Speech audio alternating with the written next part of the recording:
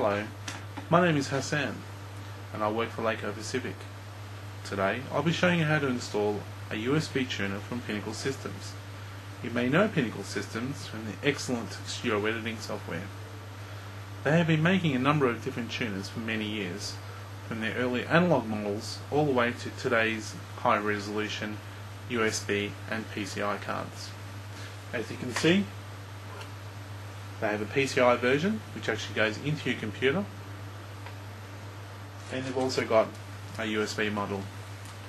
They also come with a different variety of remote controls. You can see there's a flat one here, and there's a bigger one here that comes with the with some of their models.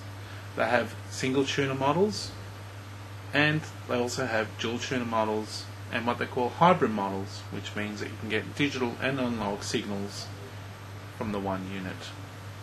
For today's installation, I'll be using Pinnacle's PCTV Hybrid Pro Stick. The first thing you'll need to do is install the provided software before connecting the USB tuner to your PC. Once you have put in your personal details and serial number, you'll see the following screen. The following screen will show you where the program will install. Click Next for the default directory.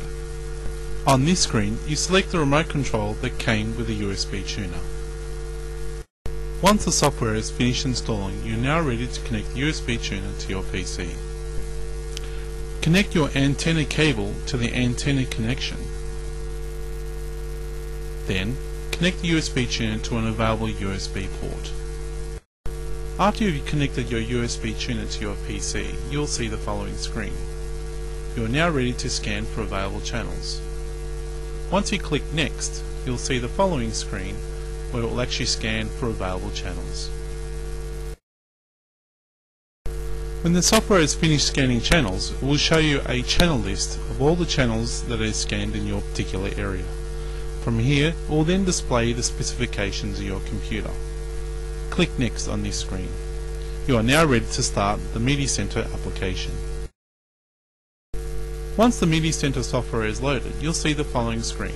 With your mouse or provided remote control, you can choose to watch TV. Happy viewing, and we'll see you next time.